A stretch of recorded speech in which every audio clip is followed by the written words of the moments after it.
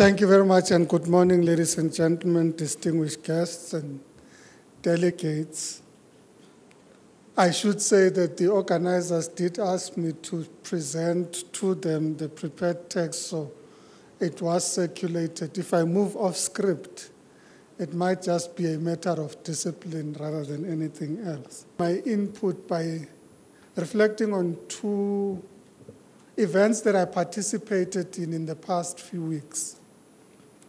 The first being the Afri-Cities Summit that took place in Marrakesh last week, at which local government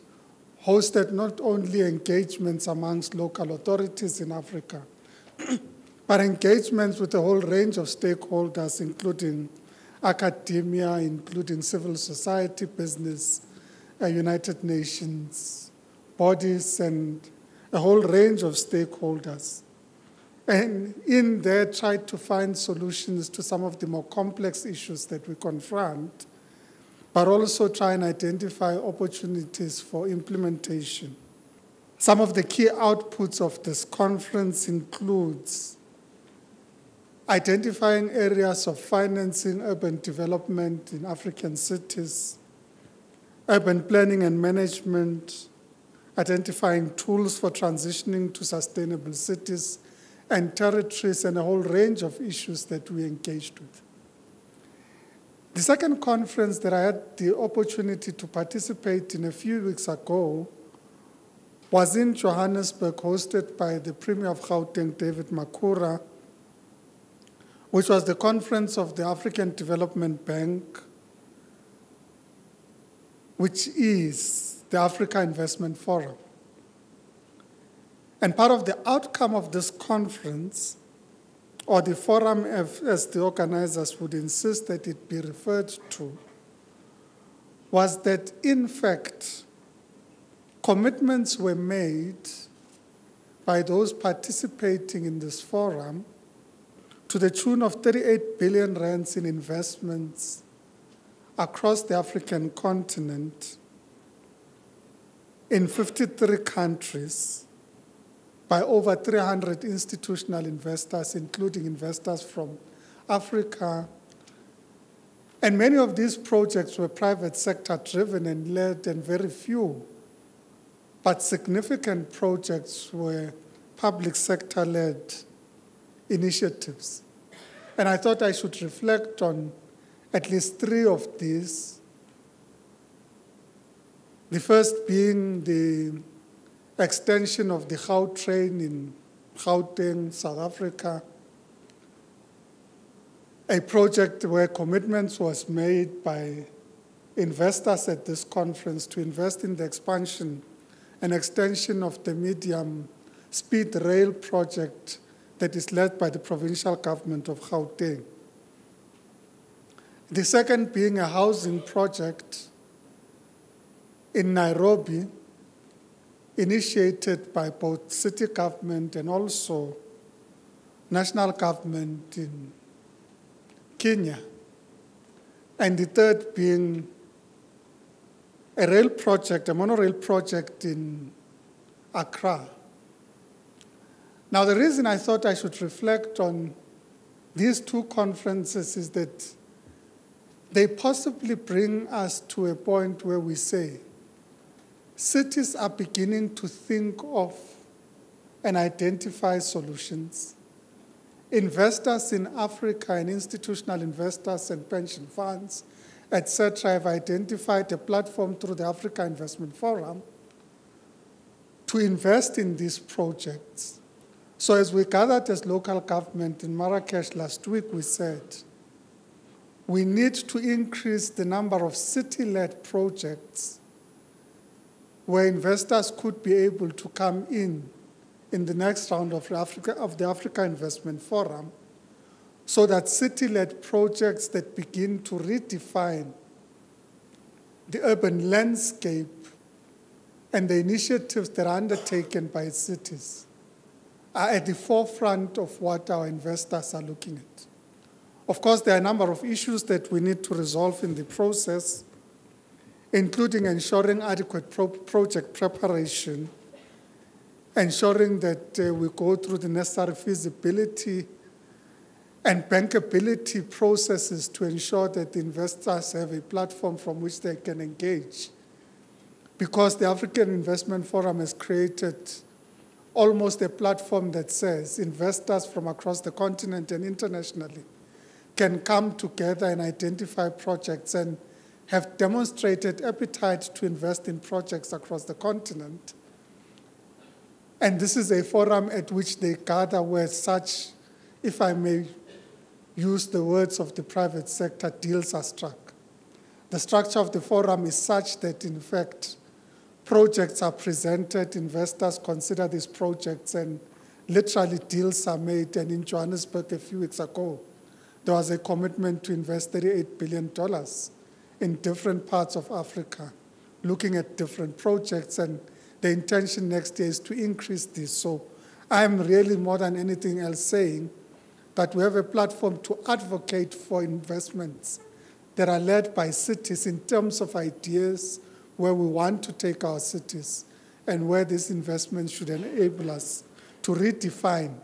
the way in which our cities function. But coming back to the text, because I was asked to talk more about improving urban governance standards in African cities, I thought I should reflect on two definitions of governance, one by the World Bank and one by UN Habitat,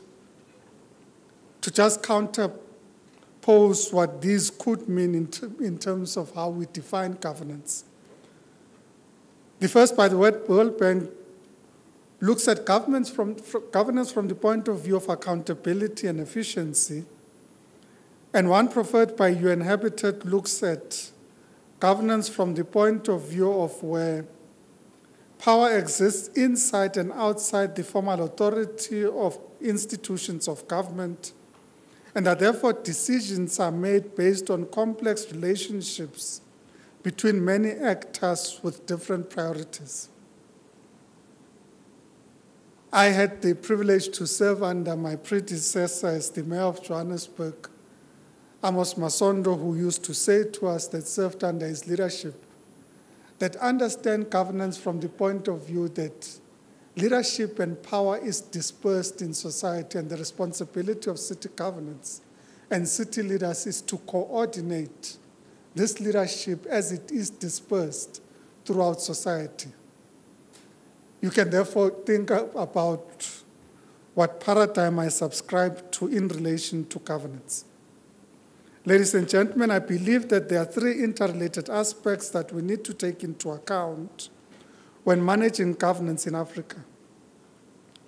The first is that we need to take into account, and the presentations before mine have indicated this in a succinct way, the unprecedented levels of urbanization in African cities and indeed in Asia, but if I may say in the global south. The unprecedented levels of urbanization require that we rethink the way in which we interface with investment planning and execution in our respective cities and territories. The second is about the growing disparities and inequalities. So whilst urbanization presents an opportunity for access to opportunity and prosperity, and for people to continuously climb the ladder of prosperity, the reality is that they do demonstrate the extent to which inequality can be felt in cities. We live in cities, at least I come from Johannesburg, where you can see in a very stark way the disparities amongst the wealthy, or between the wealthy and the poor residents and those who live in cities. And the way in which, in fact, cities are planned is almost in response to this reality, and sometimes reinforces these disparities instead of rethinking the way in which these disparities can be resolved. So the paradigm around the right to the city is very important to the extent that it not only talks about providing housing opportunities to the city, but it is about creating opportunities for access to what city life and urbanization and urbanism represents in the current era. So in order to improve the standard of living in cities across Africa and to ensure access to basic services, we need an enabling regulatory environment and the access to funding in order to provide our citizens with the requisite services and to create platforms for their own prosperity and for the cities to prosper. Our view from the United Cities and local governments is that the new urban agenda and the broader 2030 global agenda creates an important vision for us to at least create consensus around what we need to do and what we need to address in our cities. But it is also a platform from which we can build the necessary coalitions that we need to ensure that we invest appropriately in our cities and that we are able to achieve not only multi-level governance, but the ability to build coalitions at a local level that involves the local authority, civil society, business, and other actors in our respective cities. We have seen that there are initiatives throughout many cities that are beginning to provide leadership in certain areas and create platforms for the private sector and those with innovative ideas to contribute to the direction that the cities take. And there are many examples we can refer to in Kigali and Nairobi, and solutions that cities such as Addis Ababa, Johannesburg, Cape Town, and others are looking at in relation to providing an inclusive form of urbanism, or at least what we used to call, and our leadership in Johannesburg, creating corridors of freedom in Johannesburg, where we see urban development as a platform through which we create inclusive cities and inclusivity in our cities. I'd like to, having been given the 3-minute notice before it gets to stop, make reference to one or two issues that I would conclude my remarks with. The first is to reflect on what I think was an important contribution and remains an important contribution to this discourse by the Deputy Secretary General of the United Nations, Ms. Amina Mohammed, when she says, we need to get urbanization right, and that this is dependent on inclusive and integrated national urban policies to ensure balanced territorial development and urban design and land use planning to promote growth, climate mitigation, urban resilience, and poverty eradication. And I think that statement in itself possibly summarizes what we need to think about when we're addressing urbanism and urbanization in our context right now. And as I close, to then say that finding a local and provincial national government symmetry as a result of the interventions that we make, quite simply, would mean that governance is a collective practice addressing societal problems for first, land allocation and land use management, second, the provision and management of basic infrastructure and services, and third, the movement and accessibility systems, which means it is essentially about how people and goods can get around from one part